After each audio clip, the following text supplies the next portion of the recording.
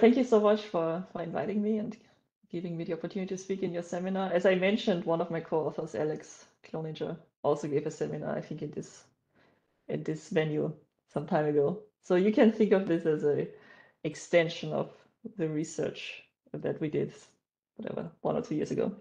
Anyway, so I will talk about manifold learning for point cloud data. So this is related to all of the research areas I work in. Point cloud data in the sense of optimal transport, manifold learning in the sense of finding low-dimensional structures, and then I will show how this can be used in certain applications in biology. I will mostly focus on one application, but you may or may not know. So if you don't know, I will be happy to talk more about this, or you can Google it. There's a lot of applications of optimal transport and point cloud problems in biological questions, especially when you deal with cell data and things like that. Okay, so let me quickly mention. So this is joint work with Alex, who I already mentioned, and there's Keaton Ham, who is in UT Arlington, Varun Khurana, who is a graduate student in UC San Diego, graduating next year, which is exciting, and then also Xiying Li, with whom I work right now. So the work I will present today is not exactly what we're working on, but it's very much related, and we will be extending it. I just want to mention she's a postdoc currently on the job market and very strong mathematician. So just mentioning that. Also because it's going on YouTube, so everybody knows now. Anyway, so this is the outline of my talk. I will start with talking about what it means to do classification tasks on data points that are not really thought of regular vectors as we usually think about them, but more as point clouds or actual distributions or measures. And then once we are in this measure setup, one natural way to go beyond that is optimal transport, or a natural way to deal with this problem, let's say like this, is optimal transport. And I will talk about a version of optimal transport, which is called linearized optimal transport, that I have used in the past. And it's, it has shown very promising results. And then I will have two parts. One is theory and one is experiments, where experiments really means like toy examples plus one actual application in biology. Okay, so I want to start with a very general slide that just talks about the fact that sometimes in life we want to deal with data sets that are not of the form very long vector in Rn, but more of a different type. And in this case, I want to talk about something that is either a histogram or a distribution or a measure. So for example, so these are three things that, three general applications in that sense. For example, the bag of word problem. This is the very left picture. It's basically a summary of text documents where you count how often each word appears, and then you make a histogram out of that, right? So each document is represented by a histogram of word counts. So this is a case where you don't think as a vector, but you more think of a histogram. Another applications I'm interested in, and I will talk about this later, is gene expression data, which means that for given whatever a certain patient, for every gene that you measure, you have a certain expression level. So a way to think about this is the expression level is a function over a node that represents the gene, and the node is part of a graph that represents a gene network. So something like we have two different genes, they are connected by an edge if one gene activates the other. And then the gene expression data is a function over the nodes. So the more expressed it is, you have more value, and the less expressed, you have less value. And if you normalize this function, you can think of gene expression data as a distribution over a gene network. Okay, and then the last example I want to talk about is images. There are many ways to deal with images, right? But one way to think about it is basically a density over the pixel grid, right? So you have a pixel grid. On every pixel, you give a value depending on how intense the image is on that pixel grid, right? So it can be thought of as a function over the pixel grid, which when you normalize it is a density. Of course, all of these things could also be represented as vectors, right? So you could think of the gene expression data as just a very long vector. The point here is that by viewing it as something like a distribution or a histogram, maybe not a histogram, as a distribution, you can also incorporate this geometric structure, which is the underlying gene network. And for the pixel grid, instead of thinking of the image as a very long vector, you can also incorporate the fact that you're actually thinking of the image over a pixel grid. And this will become useful later. So somehow it is a combination of thinking it as whatever function values, but also thinking about the geometry that underlies the problem. You will hear more about this later, I'm just saying. This is the benefit somehow. Okay, so the way I want to think about this data or these problems is by saying each instance of data is, in the most general setting, a measure. Or when you do applications, you might think of it as samples from the measure. So for example, if you do 1 dimensions, you can think of a histogram, right?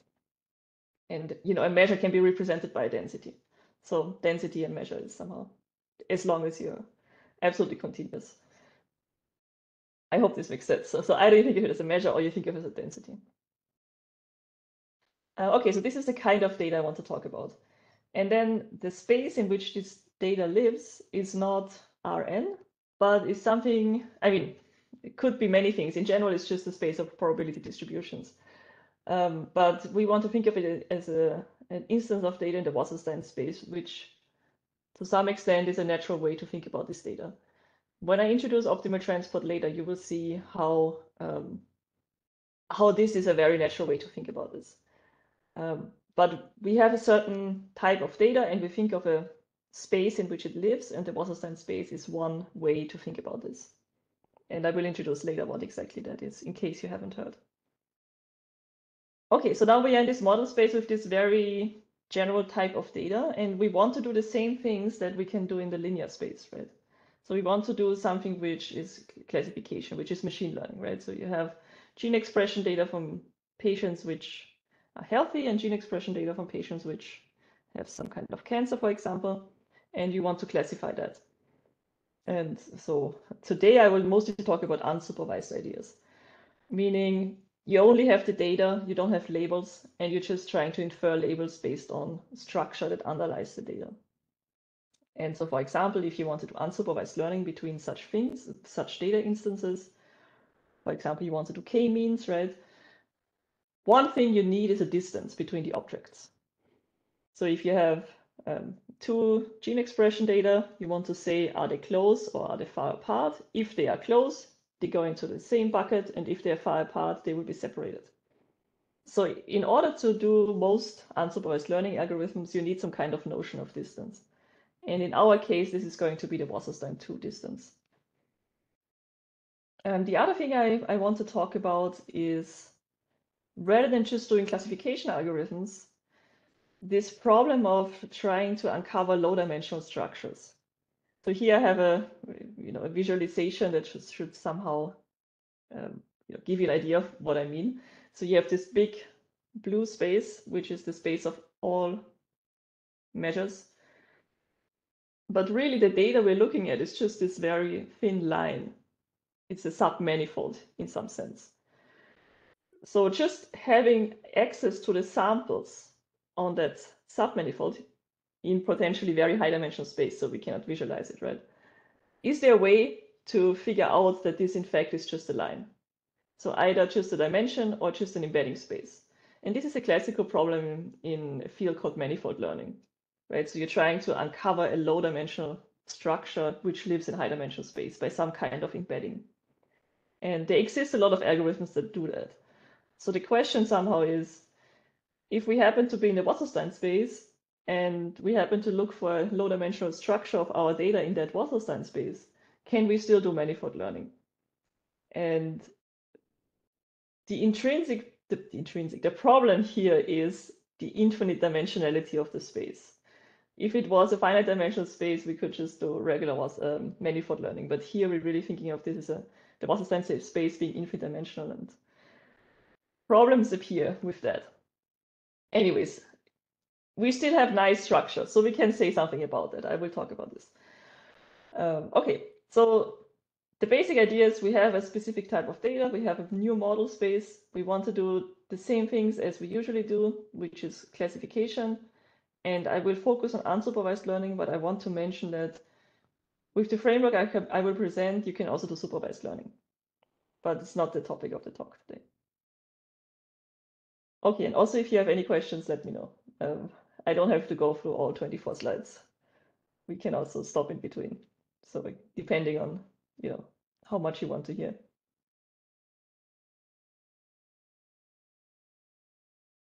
Okay, so this is the introduction. I want to make a few comments about what is going to happen. So before I introduce the actual thing, to give you an intuition of what we're doing. So here we have the set mu I. So these are samples of this line I showed you on the last slide. So assume we have access to that. The results I'm going to present to you are of the following type. Assume we have these samples. If the samples are simple enough in some sense, then doing linear methods in the tangent space will basically be good enough for the purpose of what we want to do. So by this I mean the following. You think about Riemannian geometry. You have a sphere. You have data points on the sphere. You pick one of those data points, put a tangent plane in the data point, and move all of the data points into the tangent space. So by move, I mean logarithmic map, right? So we're going back into the tangent space. Not always well defined, but if we are close enough, we can do it. And then we are in this linear space, and we just do linear methods. And as you can imagine, this is probably going to work well if all of my samples are close enough to this tangent space, and it's not going to work well when I'm far away. And we get a similar result for manifold learning in the Wasserstein, or for samples from the Wasserstein space. So what I'm saying is, if we have simple data, we can do simple things, like linear algorithms. Okay, so here's more outline for that. So we're going to consider data that has been created by a specific process. Something like a generative model kind of idea. So you have one instance of your data, let's say one measure, mu, and then you apply simple functions to that measure. So this sharp symbol means push. So something like you have a sphere, you have a Gaussian. I'm already thinking about geometry. You have a Gaussian, which is samples from a measure, and you just shift the Gaussian. Then you have pushed the Gaussian with a translation, right? So whenever you have a function on the ground space, you can just move the whole thing with that function. Just think about the points, the point cloud, the samples, and just apply the function to all of the samples. They will move. Okay, so if our set, this line, has been created in a simple setting, in the sense that we pick one Gaussian, and then we apply simple functions to it. So we shift it around, we scale the Gaussian, we shear the Gaussian. Then the thing I just mentioned before with the tangent space works very well. So when the functions are simple, the algorithm will be simple. This is somehow the summary. And this is what I will show you mathematically and with a theorem. Okay, so the strategy is the following. We pick a reference point, which is one of our samples, for example. We put the tangent plane into that point. We move everything to the tangent plane, and we use linear methods, and we show an approximation result that says, if I use the linear distance, it is approximately the nonlinear distance as long as I'm close enough. So it's like with Riemannian geometry. And you might say something like, tangent space and all of these things. These things can be defined for the Wasserstein space, even though it's infinite dimensional.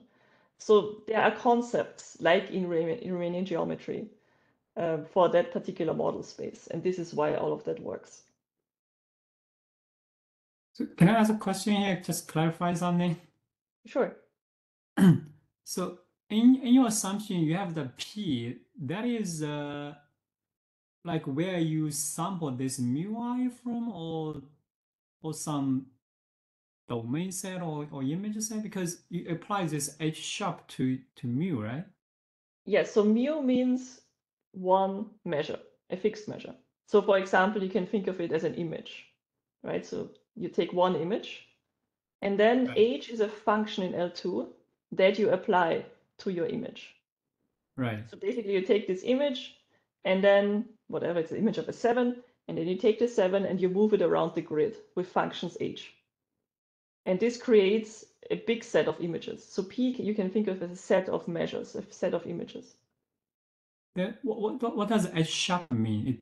Is that H or Oh, you mean what the you, sharp you means? say your H is L2, right? Then what is H sharp? Right, so if you have a function on the ground space, so h goes from R2 to R2, for example, right? Right. Then you can induce a function on the space of measures, which is the sharp notation. So whenever you have a function in the ground space, you can get out of it a function in the space of measures which are supported on that space. And basically the way you should think about it is you have a Gaussian that consists of a lot of samples. We just apply the function h to all of the samples. Okay. This is basically what it means. It's just a notation of saying you have a function in the ground space, it will create a function on the space of measures. Oh, I see. And this is the notation for it.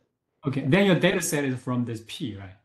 Yes. So my data set, the data set I'm thinking about is P, which you can think of as a collection of images of 7 where 7 has been moved around.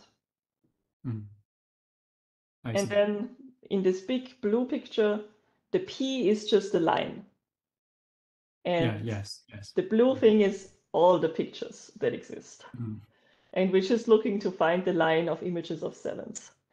Oh, I see. This is somehow the idea. Got that. Yeah. Thanks.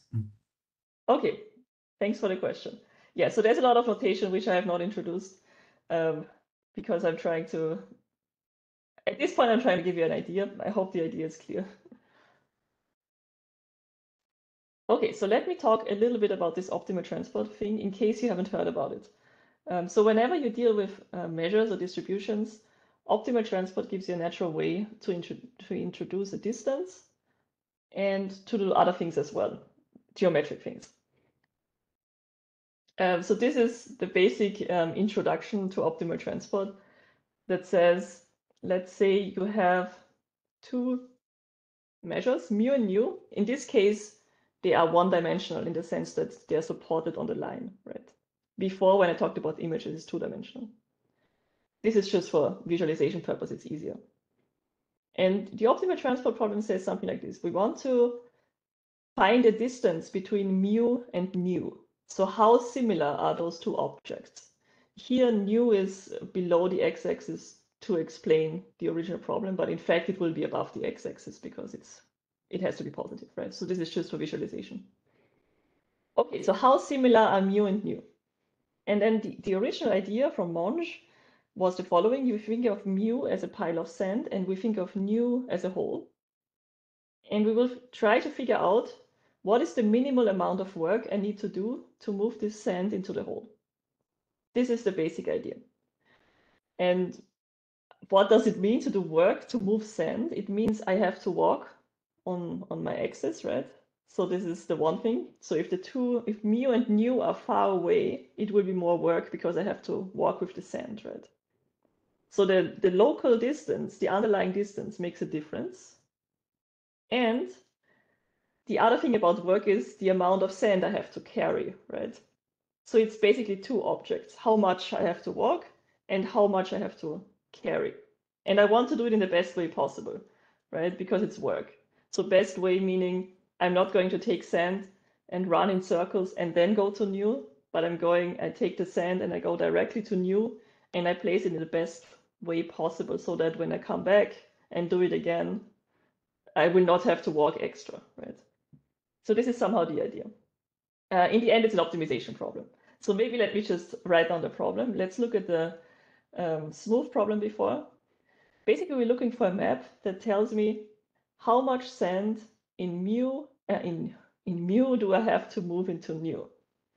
So we're looking for a t that, again, the sharp notation pushes the measure mu into nu such that it minimizes the overall cost that I have to do. And the cost is this integration. It basically means, so you have the t of x minus x means the displacement, how much I have to walk. This is the distance on the x-axis. And then I multiply it with d mu, which is the infinitesimal amount of sand I have to carry, integrate over the entire space. So we're looking for the best map that minimizes this cost. This is basically the optimal transport definition. And I get two things out of that. One is this map T, which does the minimal job, and basically taking the L2 norm of T minus identity, I get the Wasserstein distance. So this is a distance between mu and nu. So basically a distance is how much does it cost to move mu into nu. And what you can imagine is if I have mu and nu like this, and I move them apart, I will have more cost. So the distance will be larger. If I move them closer together, it will be less cost. So the underlying distance, in this case, it is the Euclidean distance, makes a difference in my Wasserstein problem. And this relates back to what I was saying before with the images. If we think of the image as something on a pixel grid, it is different than thinking of them just as a vector. Because on the pixel grid, the location of where the 7 is makes a difference. And this is what goes into the optimal transport. Okay, so this is the smooth description of optimal transport. In case you haven't seen it, might be a little bit, might look complicated, but the idea is basically cost minimization. On the right-hand side, you see an image of the discrete problem, right? So instead of thinking of smooth distributions, we're thinking of points sampled from those. And then the optimal transport problem becomes an optimal assignment problem. So we're looking for a T that optimally assigns each red point to a blue point. And optimal means the distance, right? So I'm not going to match the top red point to the bottom blue point because this is more way to walk. I'm going to match it across on the same height, so I have to walk less. So distance really means in the R2 space. Okay, and also, yeah, so these are the figures, the citations below is where the figures come from. I have to make a couple of comments here.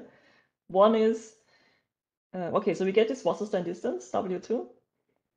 We get a map, the optimal transport map. And this problem might not have a solution if we don't impose some assumptions. So, for example, if you think about a discrete problem, the size of the circle means how much mass is in the circle. So if you think maybe in this figure, all of them have the same amount of mass, right? So it doesn't make a difference. But if one of them has more mass than the others, I cannot assign it to just one of the blue points because it has too much mass. I have to move all of it. So what I would want to do is I would want to split the mass. And this formulation does not allow for that because we're looking for a map, and a map can only move one point to another. I cannot say, here's this amount of mass, let's split it, because then it goes to 2 points. So this framework is a little bit restrictive. But if my measures have some regularity, I will actually get a unique optimal transport map. By the way, this is what I was just mentioning before. So if you have one point with more mass, you want to split it, and then you cannot use the transport map notation I just introduced, but you have to do something which is called the Kantorowicz relaxation, which allows to do mass splitting, and instead of maps, you're finding couplings.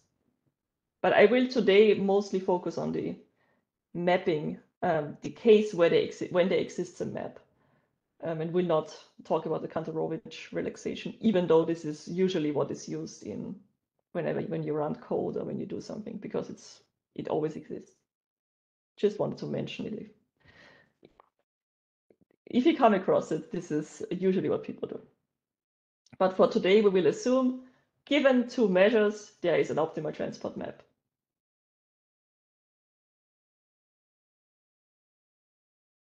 Okay, so I hope this makes some sense. So what we get out of this is a way to compare two measures. So if you think of images, you can compare images with the L1 distance, right? You can, whatever distance. This is another way to compare two images by just thinking of them as distributions and then doing Wasserstein distance. So it's a way to compare things that takes into account the geometry of the space on which the distribution is supported by using, in this case, the Euclidean distance. But what you can imagine, instead of the Euclidean distance, I can also use a different distance, right? So for example, let's think of a sphere and a measure supported on the sphere. Then instead of the Euclidean distance on the sphere, I would use the shortest path distance on the sphere, right? So it doesn't have to be Euclidean. It's flexible in that sense.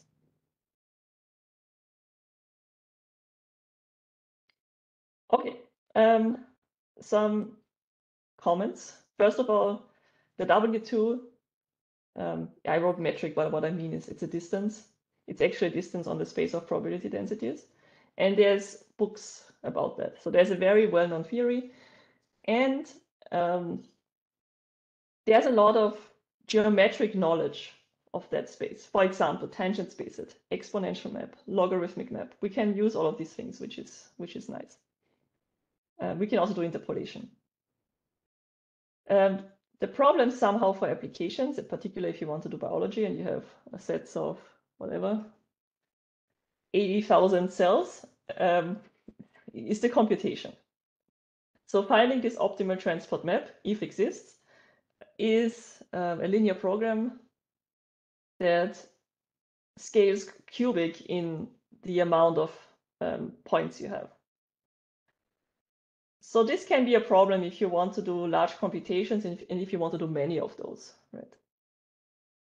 So there's a way to go around this. I'm just mentioning this in case you're thinking about doing optimal transport and haven't done it before. So there's an approximation to the actual optimal transport distance, which is called Sinkhorn distance, and it basically uses a regularizer to speed up the computation. So you go from cubed to squared. So the one thing I want to mention about this computation issue, there are mainly two things that are important. One is, how many samples do I have from my measure? So how big is my point cloud? This is, let's say, little n. And if I want to compare two point clouds, it is important to have an algorithm that is fast in the little n, right? So right now, if I did a linear program, it would be n cubed log n, something like that. However, if you want to do many point clouds and compare all of them pairwise, the amount of point clouds that you have will also play a role, right? Because you have to do more pairwise comparisons. So there's somehow two computational bottlenecks. Either you have very big point clouds, or you have many point clouds, or usually you have many big point clouds. And then you have two bottlenecks somehow. Okay, yeah, so let me just mention maybe the learning part. So we have a distance, right? So doing unsupervised learning in theory is possible if you forget about the computation, because we just take whatever k means and we use the Wasserstein distance, and it's reasonable. There's a way to do that. If we wanted to do supervised learning, we would need something like an embedding space. And I mean, this talk is not about supervised learning. I just want to mention this as we go. And the thing I'm going to introduce next, which is this tangent space approximation idea, also allows for supervised learning. Okay, so I hope this makes sense. Any questions on Wasserstein distance? Yeah. So here, you say the unsupervised. You really mean you want to like clustering things, right? So when I say unsupervised, I mean something like clustering, right? Okay. And you mentioned that like the computation, you form like the linear programming. It's not really maybe a sign, right? It's maybe you already did some relaxation, right? Because if you do assignment, maybe you have this point at that point, right? It's like 0 or 1, right? Well, I mean, you have many choices of points. It's not just 2 points. So you have the original red point, and you have to decide to which blue point to match it. And you have to decide for all red points simultaneously what is the best matching, right? So if you did all of the computations, so every possible pairing, which is not how this works, right? But this would be the naive idea. This would be huge computation. Okay, but you don't really have like a 0 or 1 constraint. it's like because you map like this measure to another measure, somehow you have the total mass equals the total mass of another. Oh, you're right. Yeah. Sorry. Yes. So there is a constraint that says, maybe let me go back. It's written T push mu is equal to nu, basically saying the mass in mu, the mass in mu has to be, all of it has to be distributed to nu. Right. All of nu has to be covered by mass of nu. This is something called the balance problem. So if you look at the discrete thing, it basically means every point has to be matched. Right. While you can also do something which is unbalanced optimal transport, where the constraint is relaxed. But right now, I'm really talking about the case you have this linear program with constraints. Yeah. Nice. Yeah, very good point. Yes. So there's a discrete formulation which makes the linear program part more obvious than the smooth one. Okay, so I think up to now, the only thing you have to know is we look at measures or point clouds, if you prefer, and we have a distance between them, which is natural. This is all we have. And now, with that, we can do unsupervised learning. Now I want to talk about this tangent space idea, which allows to do supervised learning as well, and which will help us with manifold learning, at least computationally. Okay, so this is called linear optimal transport, which will make sense in a second. Linear in the sense of linearized, right? So this is this tangent space idea. You have a point, which in our case is a measure, and you move it into the tangent space in another point, therefore linearized. It turns out the tangent space is contained in the L2 functions. So this is a result from people who actually do geometry in the Wasserstein space. And the way this going from the manifold to the tangent space works is you have a measure mu, you choose a reference sigma, and the tangent vector is basically the optimal transport map that goes from sigma to mu. So tangent vectors are L2 functions. So what I'm doing is I'm identifying my mu by the tangent vector, with the tangent vector that starts in sigma and goes to mu. This is what this map means. So basically identifying a measure with a map. And as you can see, this becomes a linear problem, right? Because we're going into the L2 function space. And geometrically, it means we go into the tangent space. The other thing you might see about this is the following. Let's say we have two measures that are very similar. And we compute for both of them the optimal transport map to a fixed other measure. So something like that. If the two measures are similar, the optimal transport to a fixed, if the two measures are similar, the optimal transport to a fixed third measure will also be similar, because the optimal transport has to optimally match sigma to the two mu's. So if the mu's are similar, the maps should somehow be similar. Otherwise, the measures would be different. Therefore, there is some kind of relation between those things, right? It somehow makes sense that we can use the map as a feature of the actual measure. Okay, before I talk about this, let me just show you this plot. I think this explains what we're doing. So you choose sigma, you put the tangent plane into sigma, it's a subspace of L2. You have 2 points on the actual manifold, nu and mu, and then we identify them with those two straight black lines, which are the tangent vectors. And in fact, these are the optimal transport maps. So the tangent vectors become L2 functions. Okay, and then we can define a new distance in the tangent space, which is just a linear distance, right? So take the two measures, move into the tangent space, and the distance between the two measures is the the L2 distance between the two tangent vectors. And obviously, the question becomes, is this linearized distance in some way related to the original Wasserstein distance? And we call it W2 LOT. And well, again, as you can imagine, if the 2 points are very close to the sigma, the linear distance should also be reasonably close. to the actual distance. It's like in Riemannian geometry. The closer you are to the tangent space, the better the linear approximation is. It's similar here. However, if the 2 points are very far away, the approximation will get worse. So this thing, oh, this is about learning. This thing brings the question of, is the linearized distance connected to the Wasserstein distance? And if yes, how close are they? It will depend on how far measures are away, but we will also find a certain subset for which the two things are always the same. This is the interesting subset. Okay.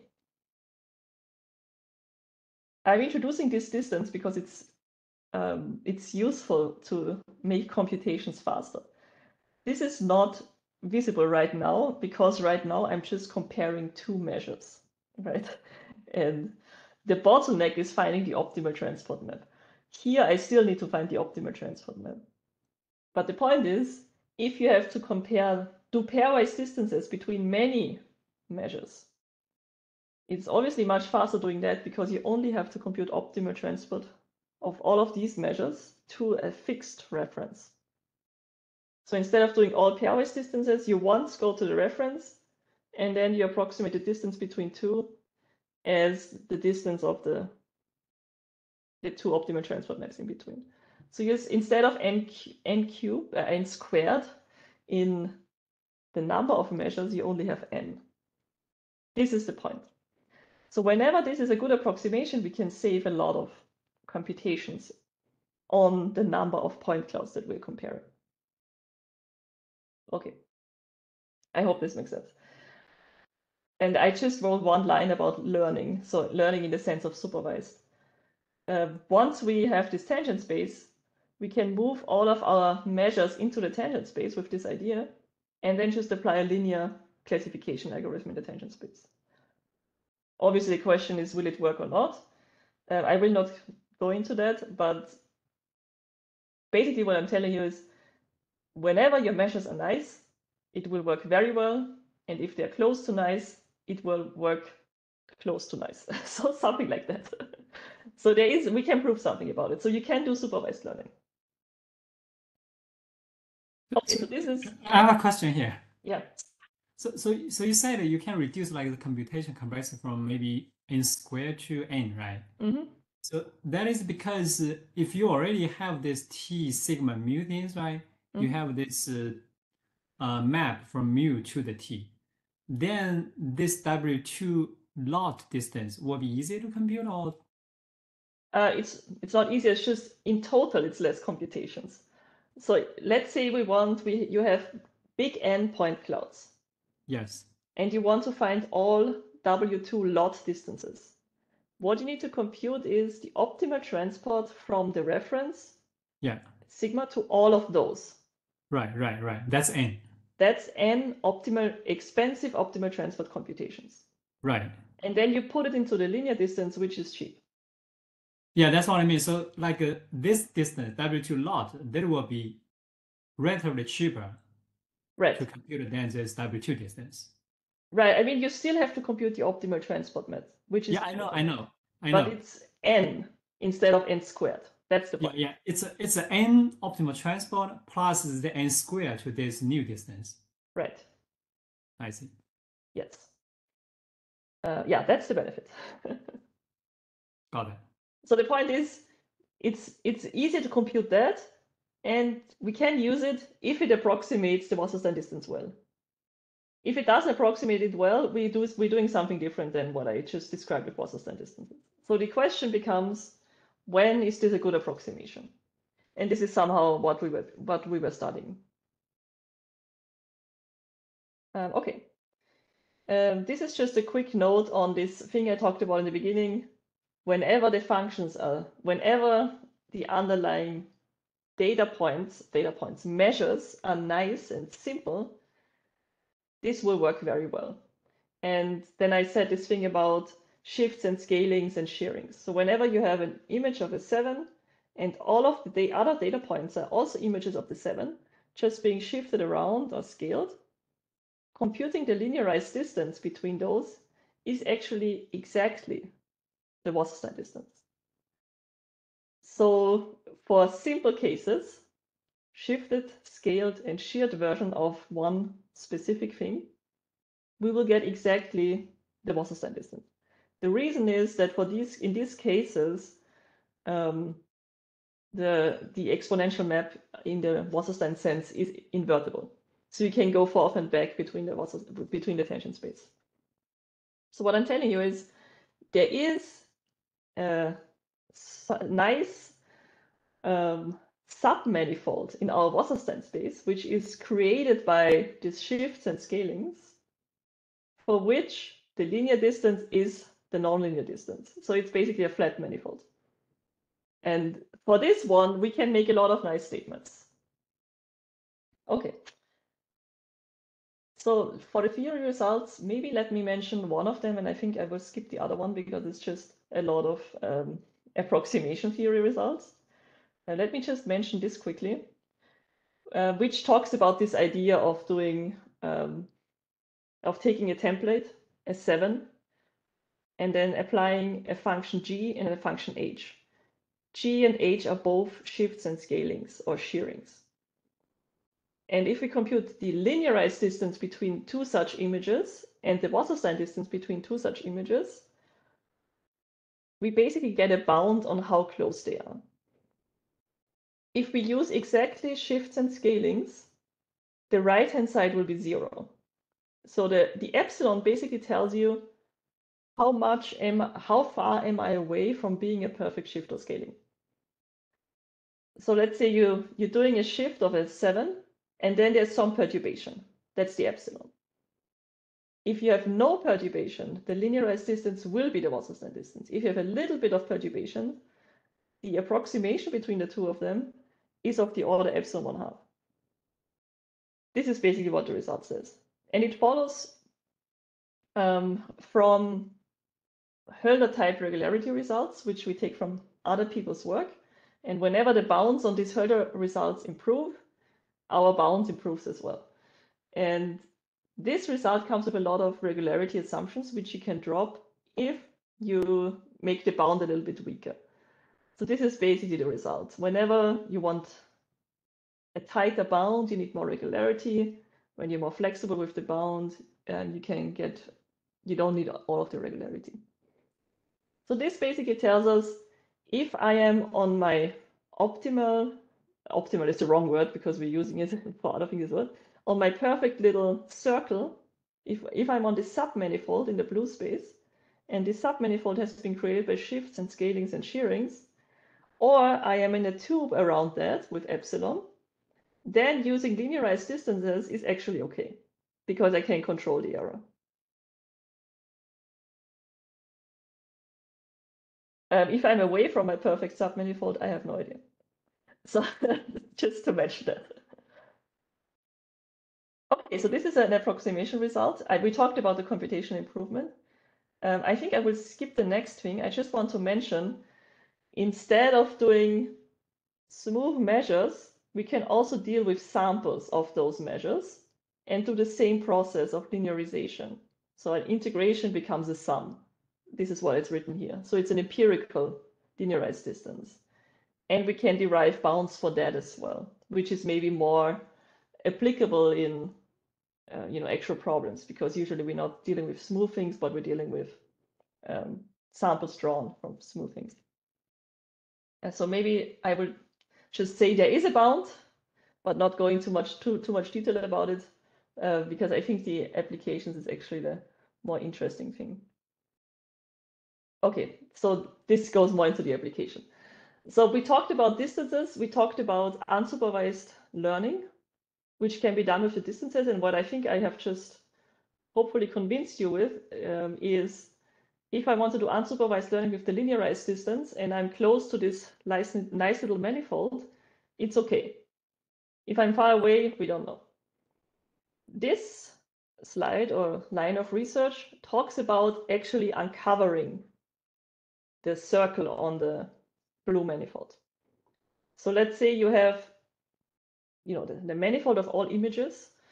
Okay, let me say it differently. You have the manifold, you have the space of all measures.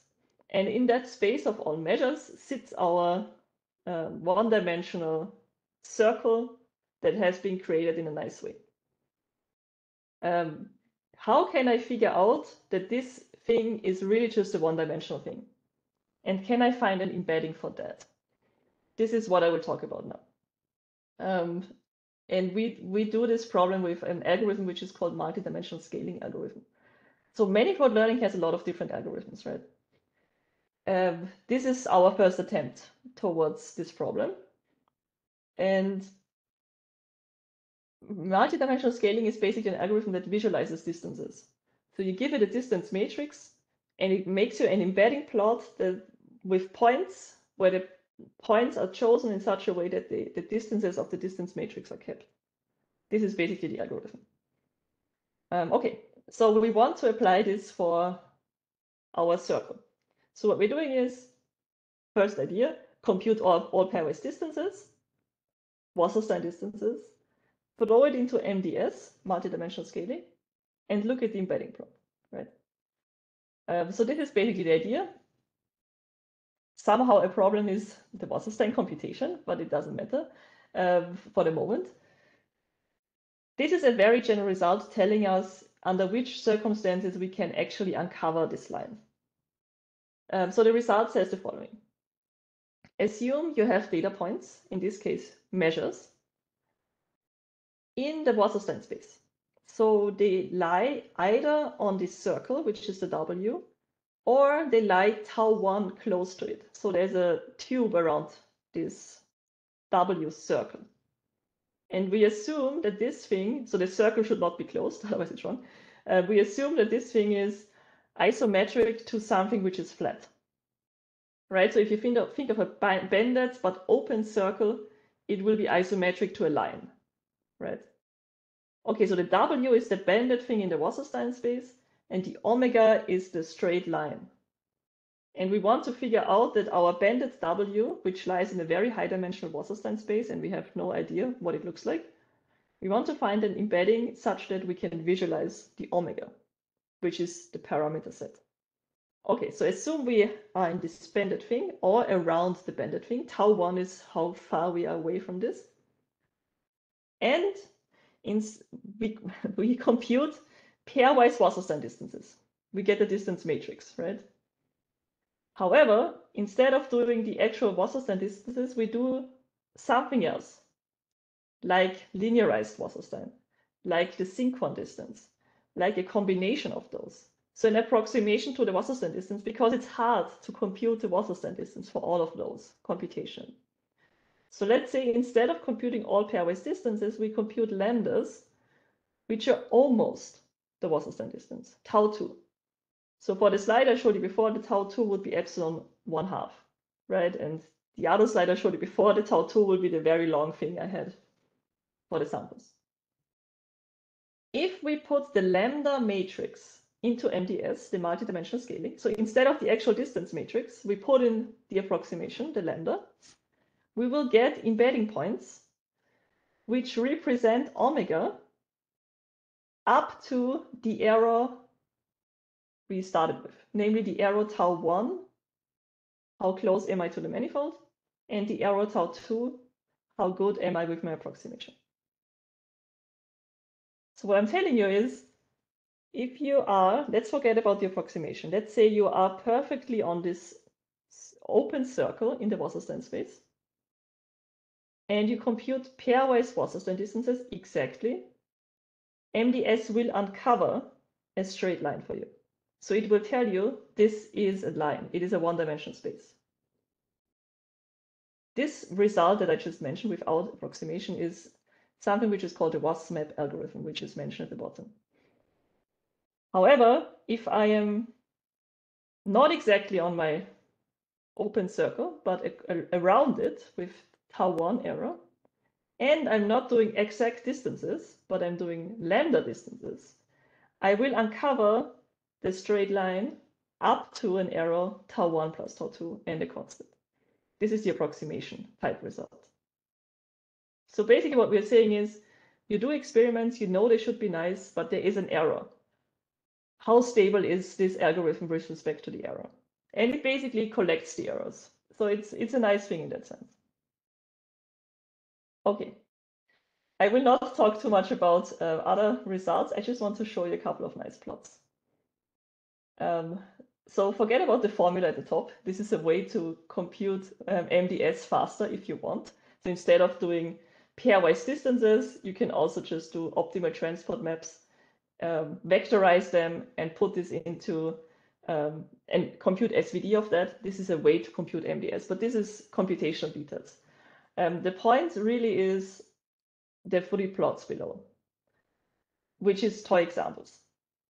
So for example, if you look at this rotation problem, we take a Gaussian, which is one of our measures, and then we rotate it around the circle, right? This is what you see in the top plot.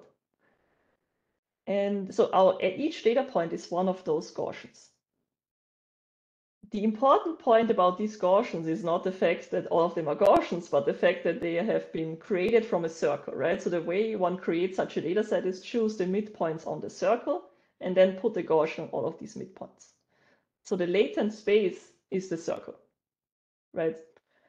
So if I do the thing I just described, pairwise distances between the Gaussians, in this case we did linearized to be faster, do MDS embedding, I will exactly uncover the circle. So this is the middle plot of these 3 plots. So the true embedding points are the circle. The thing I uncover is the circle. So this thing actually works. And then we do, other toy examples with translations, circular translations. We always uncover the actual underlying parameter space.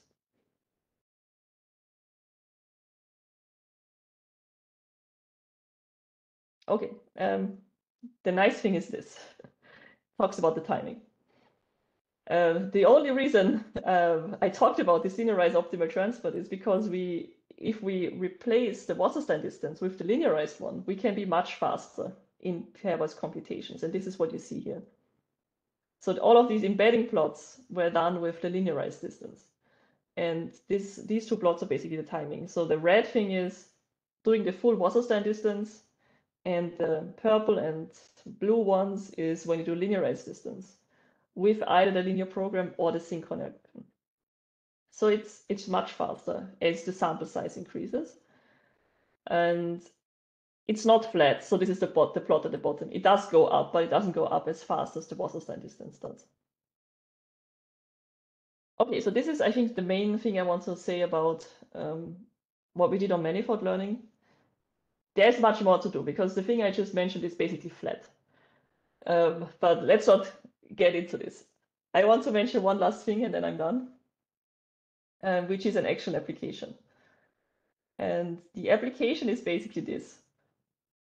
The gene network I showed you, gene expression data from different patients on the gene network. Everybody has the same gene network, but people have different gene expression data. So basically what we're doing is comparing gene expression data by doing optimal transport between the 2 gene expression distributions, with the ground space being the gene network. So this is what we're doing. So you should think of this as the gene network. You have 50 patients, for example, or it's much more, but let's say it's 50. You have 50 of those networks. Each network has a different function over the network, which is the gene expression data. And then we do pairwise distances to compare this gene expression data over the network. Pairwise Wasserstein distances. And then we take the Wasserstein distance matrix and we put it into clustering, for example, and see what happens. And oh, sorry, this is one too much. This is an embedding plot. It's not MDS, it's diffusion maps, but you can think of it as a dimension reduction. And basically what we find is that for some cases, so this was a specific type of cancer,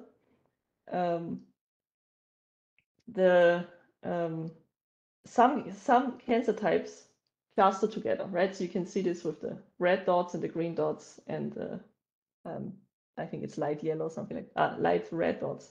So we do get some kind of clustering behavior. And then we find some other clusters which have different cancer types, which actually I think which is interesting because somehow the gene expression is the same or similar, but it's different types of cancer. The question is, why is that happening?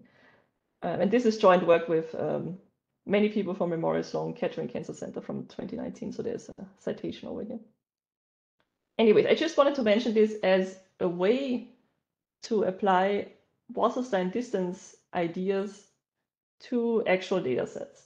And we can do many things with that, right? So this is a dimension reduction plot.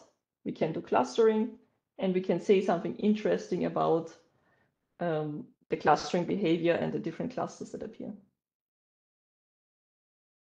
Okay, so I think with that, I will finish. The summary just says there's much to do. So if you're interested, let me know. And here I have a couple of papers. Again, if you're interested, I can send you all of this so you don't have to take notes now.